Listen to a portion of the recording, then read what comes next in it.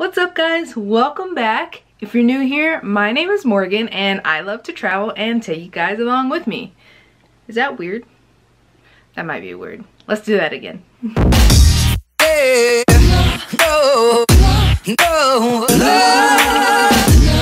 What's up guys? Welcome back. Today's video is going to be a little bit different than what I normally do. As you guys know, or may not know, we just got back from cruising with Princess Cruises for the very first time, and it was a lot of fun. But now's the hard part. We have to decide which cruise line we want to be loyal to. Now we've been on 4 different cruise lines. We've been on Carnival, Norwegian, Royal Caribbean, and now Princess. So in this video, I'm gonna give you our pros and cons of each cruise line we have traveled with. Now just a warning, a preface. These are our opinions based on our experiences. We have no affiliation with any of the cruise lines I'm going to mention other than just us being a paying passenger. And also, we're your average cruisers. So we don't splurge on any of the suites or you know, the super extravagant things. So yeah. So some of you guys are probably wondering, why am I doing this type of video? Or why should we compare them at all? Well, we want to figure out which cruise line we like most before sticking to one cruise line to build up our loyalty. Why is that important? Why build up credit or points with the subpar cruise line? That just doesn't make any sense to us. So this is why we are doing our pros and cons, so we can figure out which one we want to be loyal to. And although we strive to be loyal to one cruise line, that will not deter us from cruising with other cruise lines, especially if they have a deal that we can snag. Now many of you may wondering, why not try to cruise with Celebrity, Holland America, you know, all the other cruise lines as well. And honestly, marketing is a huge deal to us, especially being military. Sometimes we do last minute vacations and things like that, and the marketing that we see the most is Carnival, Royal Caribbean, Norwegian, and sometimes Princess Cruises as well. So yes, we might be missing stuff, but we like what we like. So let's get on to it.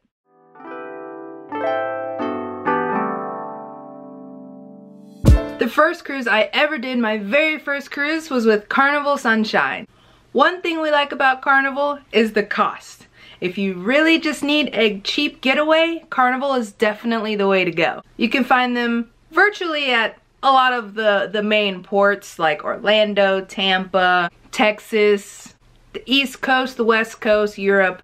The accessibility for Carnival cruise lines is great. We also really like Carnival's private island, Half Moon Cay. There were a lot of activities that we could do and everything was virtually included, which is a big win for us. Now I definitely would classify us as the young adult crowd, and Carnival truly caters to the younger crowd. They do have an adults only area, which is really nice whenever you need a little bit of quiet time. But if you are the party type, Carnival definitely has that as well. And the food. Guy's Burgers, whoo! They are definitely the best at sea. The specialty dining isn't that bad as well. Their sushi, it's a win. Now some cons with Carnival. Again, it caters to the younger crowd, and if you do not necessarily like kids running around you 24/7, I wouldn't go with Carnival. Also, this may be specific to the Carnival Sunshine. Even though it is a older ship, the rooms are older as well. They have that old vibe of being an older cruise ship. And last but not least, the port flow at Port Canaveral for Carnival Cruise Lines. Very unorganized. Now, this is our experiences for before COVID. This was back in 2015. They may have updated since then. I cannot speak on that. However, during our experiences for this Carnival Sunshine cruise, the port flow, it was just so crowded, so many people. Nobody really knew where they were going. You just kind of had to figure it out. Our next cruise was with Royal Caribbean on Rhapsody of the Seas.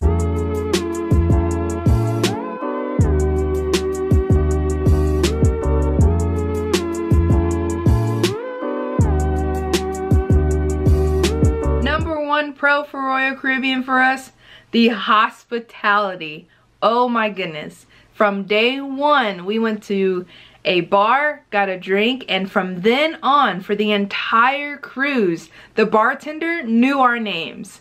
He knew what we liked, and we just stuck with him. He was great. He was very, very personable, which truly made us feel welcomed and relaxed and at home. Royal Caribbean has fun for all ages. However, I do believe that Royal Caribbean tends to age more towards the middle-aged crowd, which is us. We aren't huge gamblers, but if you do like gambling, the casino on Royal Caribbean was really, really nice. They did not allow for smoking inside of the casino, which made it 10 times better. You don't have to worry about playing your game, playing your table games, your slots, and having to worry about secondhand smoke, which is a win in my book. Royal Caribbean also offers a lot of different types of shows, and if you like shows, Royal Caribbean has some of the best. And last but not least, their food. We loved the dining room service as well as the room service.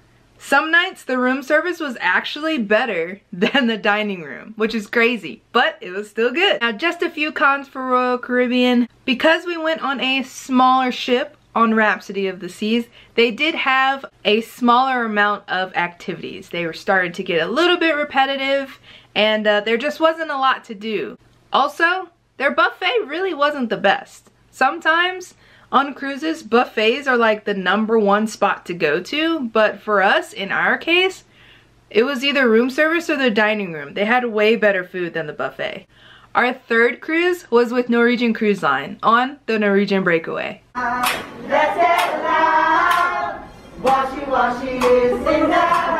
Just like Royal Caribbean, the hospitality was amazing. The casino didn't allow for smokers. So again, just like Royal Caribbean, you didn't have to worry about catching that secondhand smoke while you were playing your games. For this cruise, Norwegian accepted our bid to upgrade our stateroom, and we ended up with a spa balcony suite, which was pretty fun. We had access to the thermal suite inside of the spa. It was a very, very relaxing area, adults only as well, with stone loungers, saunas, and a lot of padded loungers with a view of the front of the ship. It was amazing, especially on sea days. The food was amazing. From the dining room to the specialty dining, Norwegian definitely takes the cake, especially when it comes to the buffet food. Chris and I found ourselves going to the buffet more than anything else. Also, there was food available anywhere at any time. You could be hungry for a burger at 2 o'clock in the morning. You go down to the pub and you got a burger. I know some cruise lines only do pizza and a little bit of hors d'oeuvres from a certain time to a certain time, but no, Norwegian's got that down pat. And after a long night of fun and activities, you need help finding your stateroom? Well, whenever you go into the hallways, the fish on the floor always swim forward, which is amazing, especially if you like to get a little too turned. Now, some things that we really did not like about Norwegian, well, their private island. I don't know if it's just Norwegian or if it's other cruise lines as well, like MSC or Celebrity.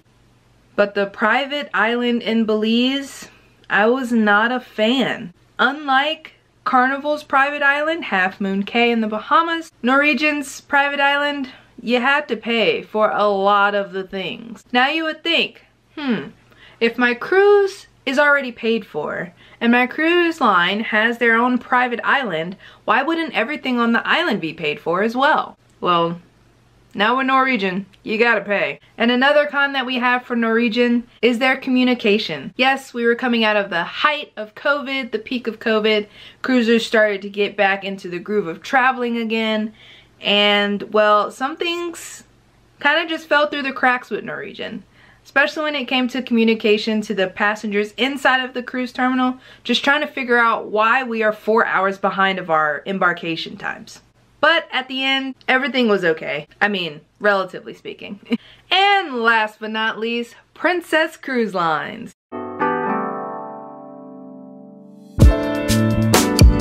We went on Princess Cruise Line's newest ship, the Discovery Princess, and we did an Alaska cruise. definitely different than taking a tropical vacation going to a warm area, but since we live in Alaska, we figured it had to be done sometime, right? The Discovery Princess was very, very, very elegant. You felt high class, you felt just elegance just across the ship, from the decor, the hospitality, everything. They had activities for all ages. The port flow was amazing. We cruised out of Seattle, and they had signs, placards, personnel. It was amazing. It was super, super easy. Likely to say the easiest embarkation we've ever had. They also had free laundry on every other floor, I believe, but it definitely was on our floor, and we definitely utilized it.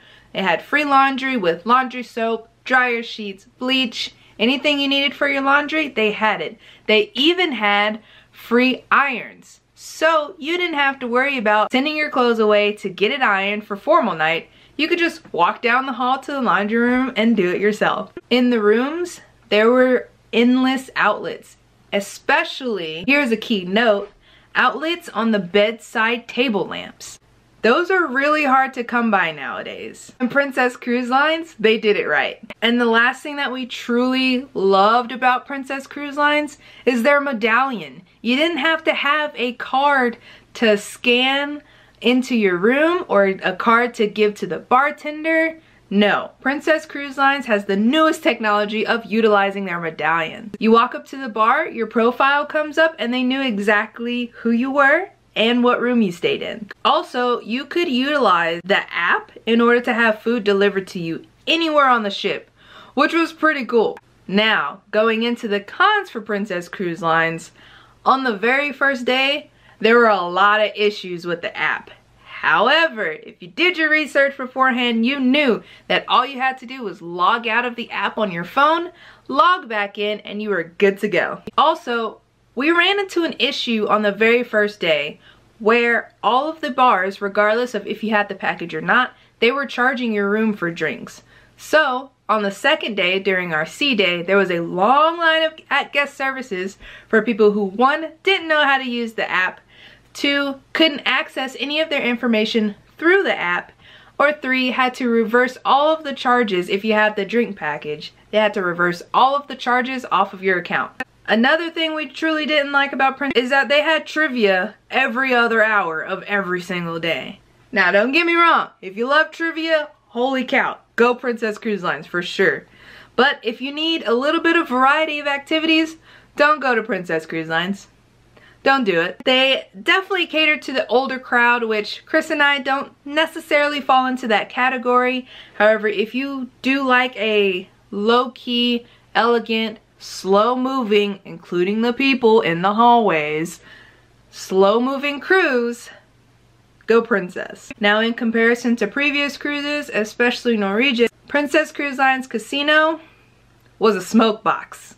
It really was. They allowed for smoking in their casino, which made it difficult for people who do have sensitivities to smoke. Also, their spa, similar to Norwegian's thermal suite, the Enclave was not giving the good vibes.